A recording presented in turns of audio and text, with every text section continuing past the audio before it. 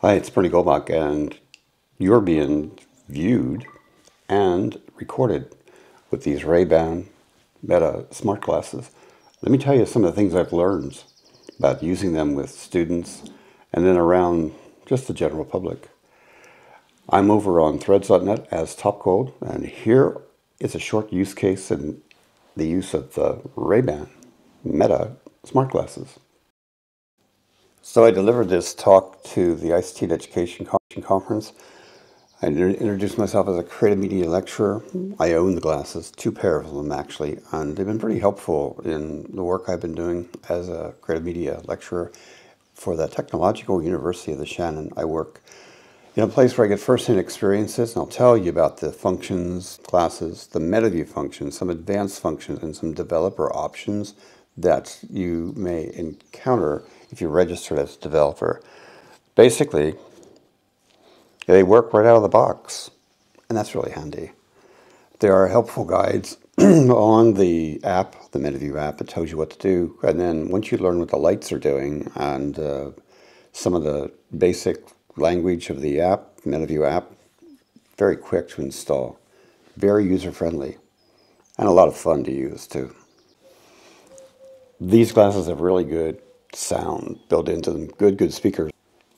If the audio content plays on your handset, then chances are it's going to go through the smart glasses. You'll hear it in the bone audio.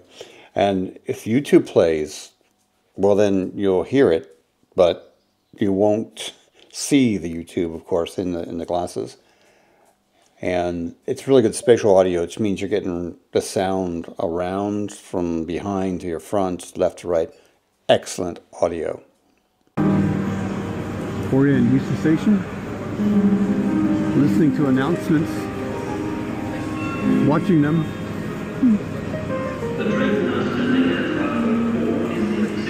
With MetaView, how are you? You can listen to things without annoying anybody next to you, and then adjust the volume by moving your finger forward to increase the volume or backwards to decrease it, or tapping it, shut it off. I like these Ray-Bans for listening to anything that I normally listen to while driving, in the car, on the train. Google Maps are excellent. Walking on the street, they'll tell me left, right, up, down, and don't have to hold a phone out there for people to see. Just listen and do. And then there are active learning functions you can do with these. You can sit and watch something on a screen, or put them on a student and have them tell you what they've done in front of you on their screen as they develop something in sketchbooks. See, now if you had the student did that and you asked the student to walk through what they're seeing, you're making an HD portrait view of that. So you actually have the student doing a walkthrough that you can use in Post Pro. You could use the audio recording, which is really decent. Yeah.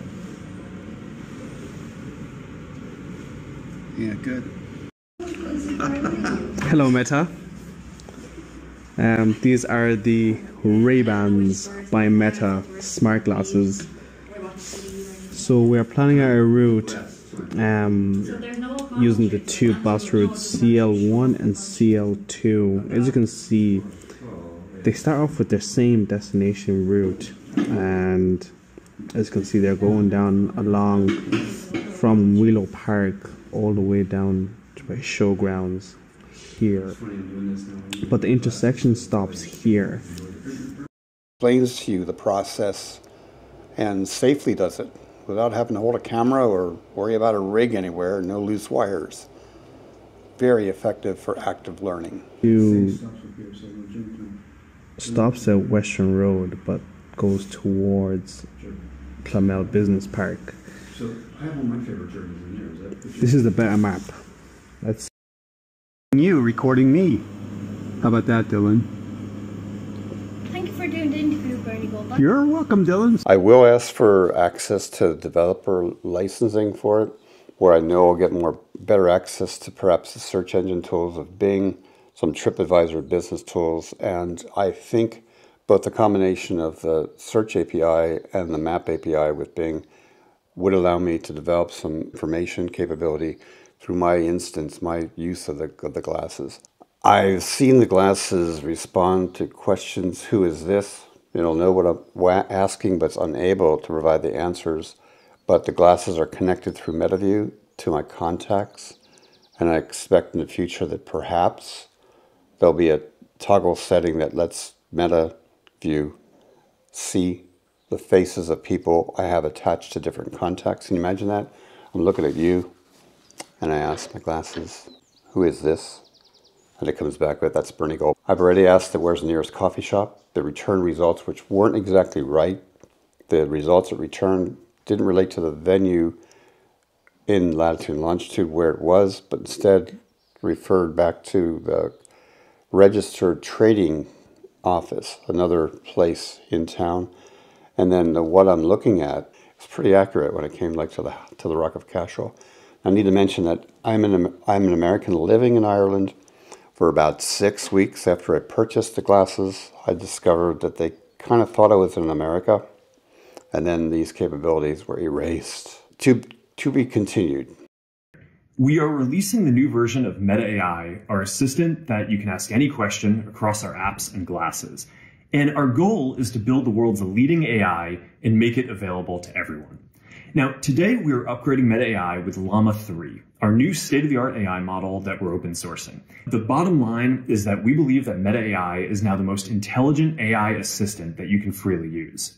To make Meta.ai even smarter, we've also integrated real-time knowledge from Google and Bing right into the answers. After 6 months of using the glasses, I like them a lot. I think that they're the first consumer technology I'd welcome to wear. On my face, I feel safer with them, riding a bike, driving a car, interacting in public. I just feel safer using them. I do know I have to respect the expectations of privacy that people have, so count me as being kind of hyper aware. Okay, so that's me, Bernie, and that's my experience for the last 6 months using the Ray-Ban Meta smart glasses in education. You can check me out on Threads. Top Gold is my name. Thanks for watching. Bye for now.